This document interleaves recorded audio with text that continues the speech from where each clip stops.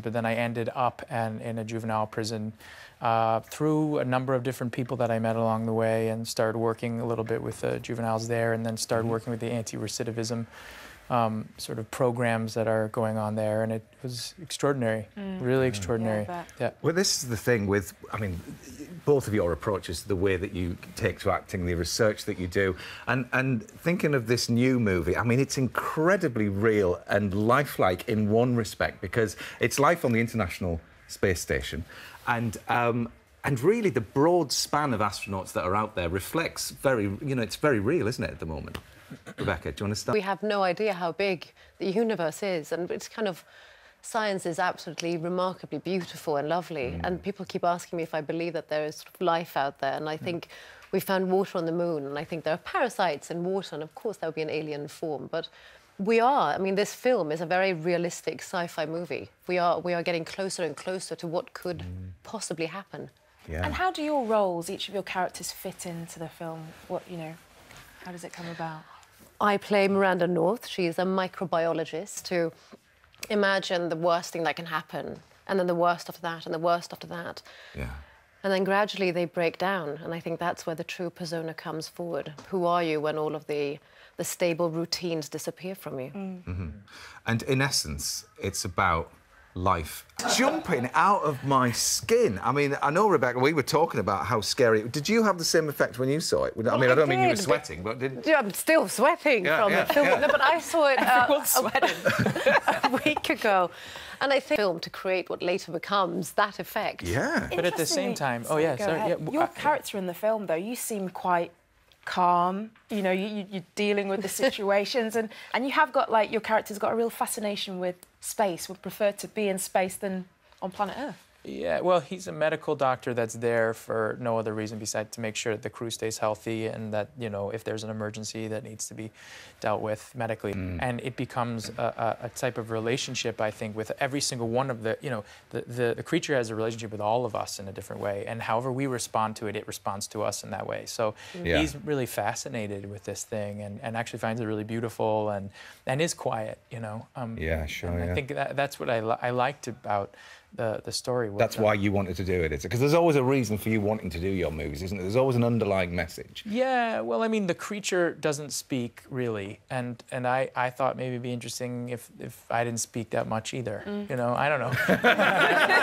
I think it's interesting, you know? I think there's so much tension in the movie, it's nice to have, and Daniel Espinosa, our director, was... cast it so beautifully.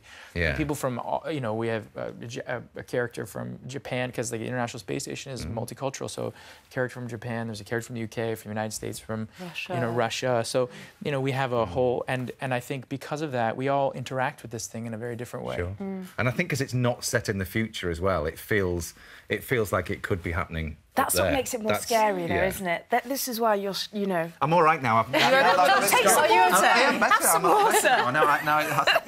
I mean, you probably deal with things on the farm, you know, so you understand that there may be some organisms that are not always so helpful. You know, which is maybe why you're sweating. You know? That's a very good point. I'm fine now. I'm fine now. Let's move on to your bromance that you had with Ryan Reynolds as well, because... Always down to talk about that, yes. Yeah. Yes. Good buddies, then. Now. Yeah, I mean, he's a wonderful man. I mean, a real love, and I think that's about, you know, just friends you meet at a certain time in your life, and it's just right. We met on this movie, really, and we just became really close friends. And it's so inviting for me, especially when I come abroad, and there is already a jargon and sort of a humoristic side, and it's very welcoming, and it just lightens up what could be a tense environment to film in, because it's a hard movie to shoot from many angles. Absolutely. But we laughed a lot. Yeah, my favorite moment was when, in that scene, Ryan turned around in the middle of a shot. Because he was right in the front, and we were all in the back watching what's happening to him with his hands. And he turned, and he goes, "We're all gonna die." Just like, you know, it lightened the mood a little bit. Oh, sure. Yeah, it's strange, dark humor, but we know him for that as well. So. And it's in cinemas from next Friday, isn't it? Yeah. Yes. So there's still plenty of time to see it. Yes. Was it? We didn't have anything to work off when we shot the film. So why? I think, you go. I think Daniel Espinosa, our director, really wanted us to use our own imaginations and be afraid of whatever we were afraid of, you know. And I think that was so great about Daniel. All over the place he did that. And he allowed us to interact with the alien the way we would be actually afraid.